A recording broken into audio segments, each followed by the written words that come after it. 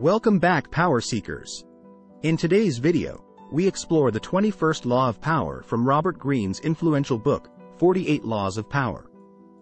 This law advises us to play the role of a sucker to outsmart others and gain the upper hand in various situations.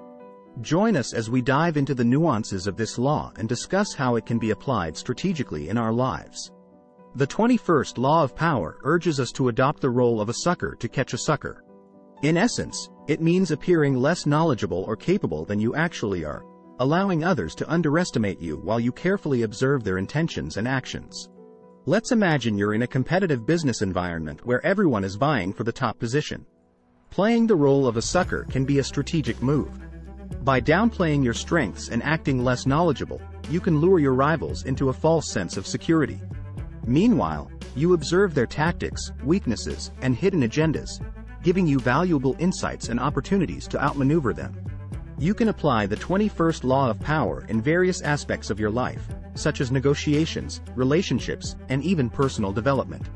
By adopting this strategic approach, you gain a significant advantage in navigating complex dynamics. In negotiations, playing a sucker can disarm your opponents, making them more likely to reveal their true intentions or offer favorable terms. This puts you in a better position to negotiate from a place of knowledge and power. In relationships, assuming the role of a sucker can help you gauge the authenticity of others.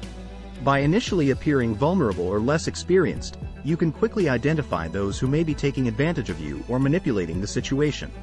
On a personal development level, embracing the 21st Law of Power allows you to become a keen observer of human behavior. By studying how others navigate power dynamics, you gain valuable insights that can inform your own actions and decision-making. The 21st Law of Power teaches us the value of appearing as a sucker to catch a sucker.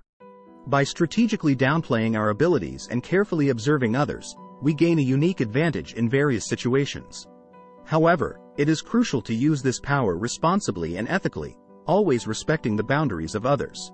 Remember, knowledge is power, and by embracing the 21st Law of Power, we can become astute observers and master manipulators of social dynamics. Thank you for watching, and stay tuned for more empowering content on personal development and mastering the art of power. If you found this video valuable, don't forget to like, share, and subscribe to our channel for more insightful videos on the laws of power and personal growth. Until next time, stay empowered and keep seeking greatness.